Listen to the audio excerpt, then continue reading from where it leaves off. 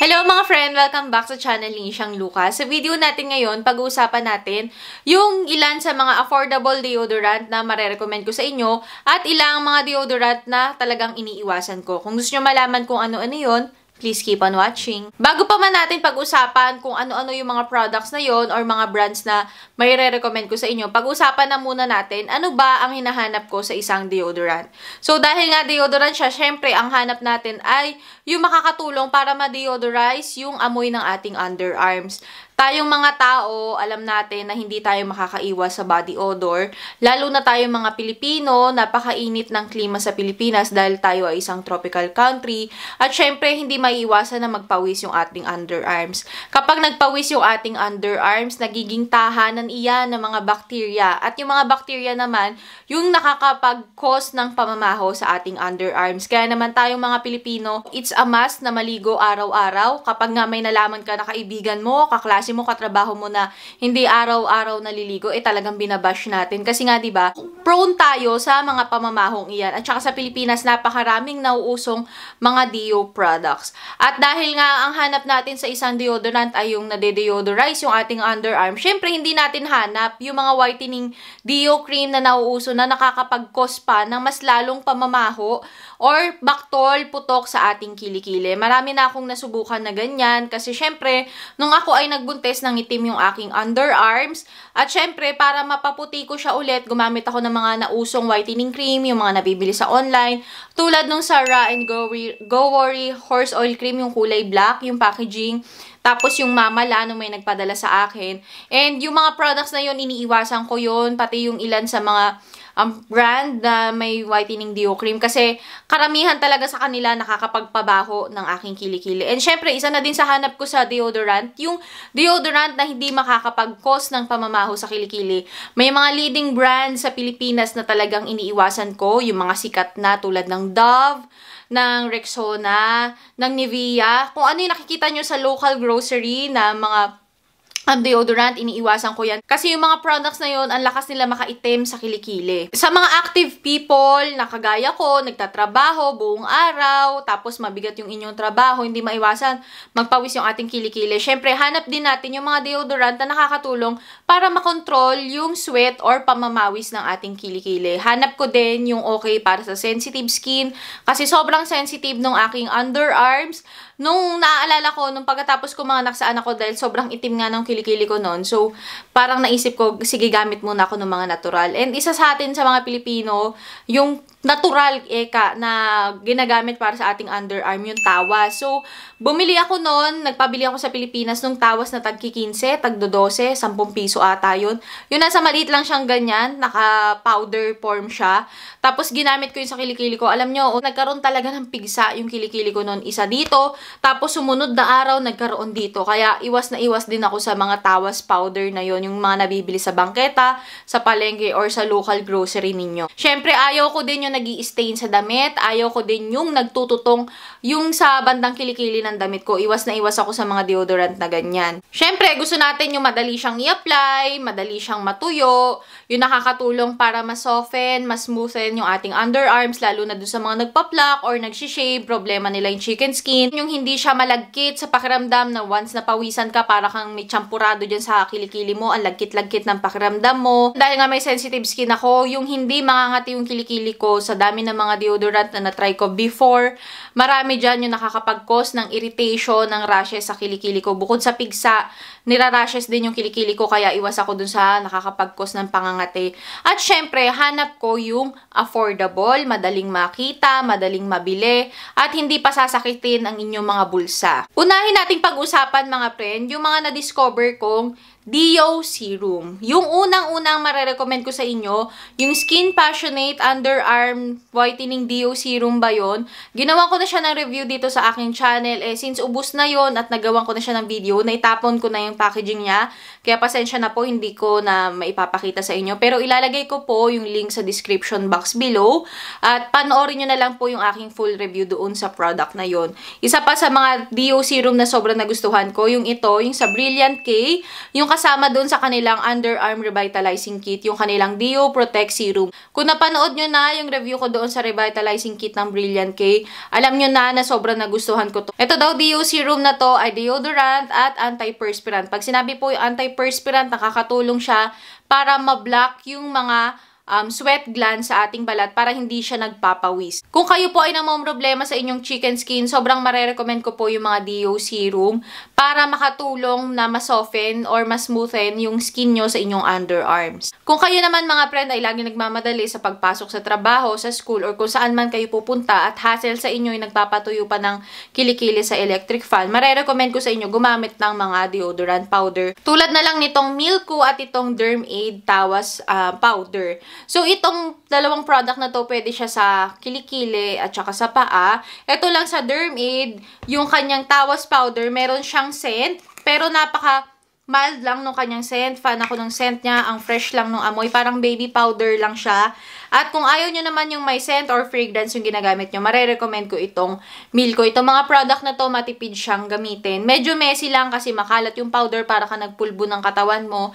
Pero effective naman siya makadeodorize ng inyong underarm. Kung kayo ay hindi nyo gusto ang Milcu, try nyo po itong Dermaid. Sa Watsons lang siya nakikita at madali siyang mabibili. Kung ako naman ay gagamit mga friend ng mga deodorant na liquid yung kanyang form, ayaw ko yung gumagamit ng roll-on. Kasi feeling ko, yung bacteria sa roll-on, dumidikit siya dun sa roll-on, tas paikot-ikot lang, nakocontaminate na yung deodorant or yung product sa loob ng bottle. So, mas gusto ko yung gumagamit ng mga spray type. Since hindi mo na siya kailangan i-contact sa iyong balat, kahit malayo, may i-apply mo siya. At dalawa sa maire-recommend ko sa inyong deodorant spray, pareho silang unscented, makikita ito sa Watsons. So, affordable lang din naman itong dalawang brand na to.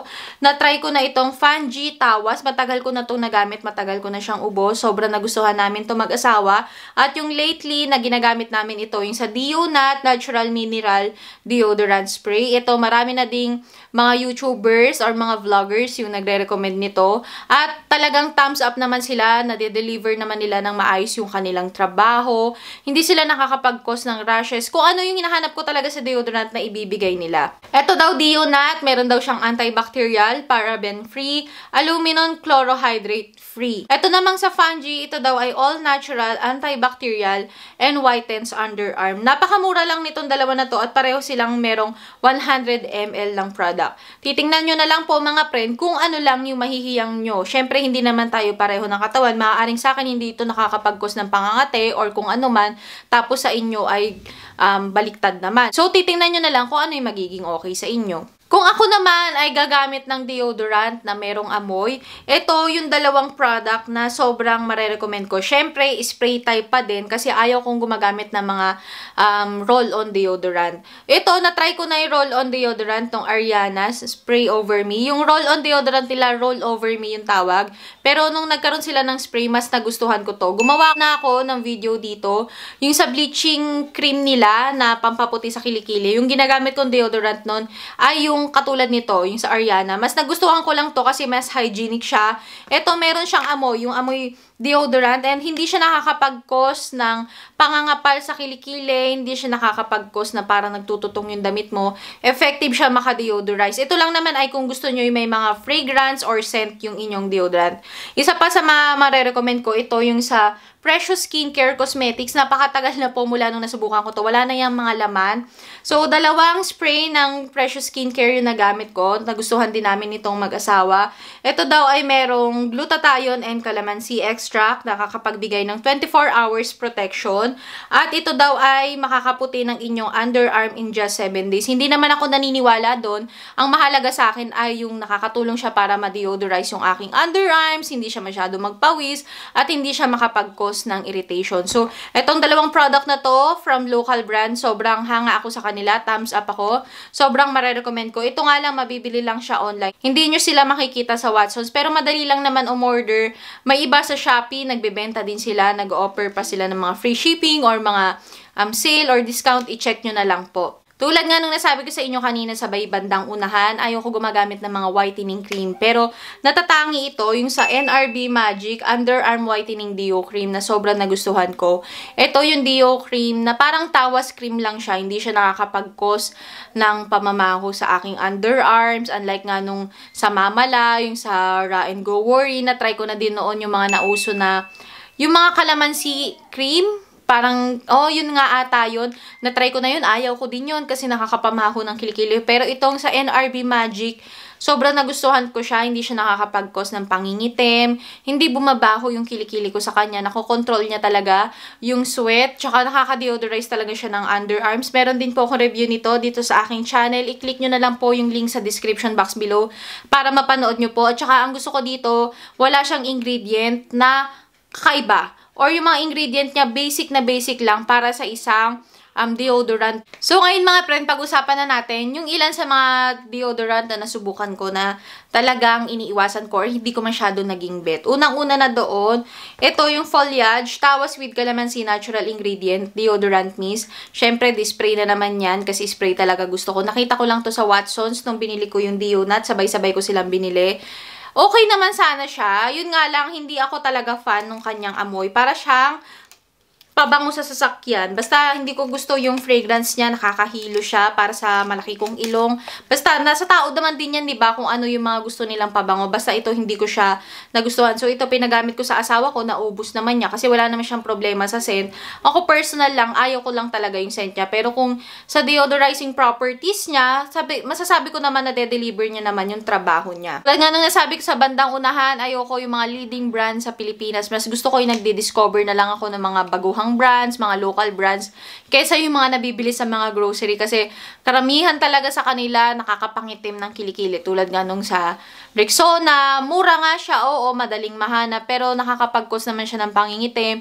Yung sa Nivea, kahit madalas sila mag-sale, nagba-buy one, take one sila, hindi na nila ako ulit mapapabili ng product nila kasi bukod sa nangitim yung kilikili ko, sobra pa siyang nangate. Kaya hindi na talaga ako bumibili ng Nivea products. Alam ko may mga tao na gustong-gusto yung Nivea, nakakatulong daw para mapa-whiten ng underarms. Eh ako may sensitive skin ako sa underarms, hindi ko talaga siya bet. At isa na nga doon, ito yung nauso kamakailan lang sa mga vloggers, yung Dove Deodorant Dry Serum. Binili ko lang to kasi palagi ko nakikita sa mga Watson's Haul.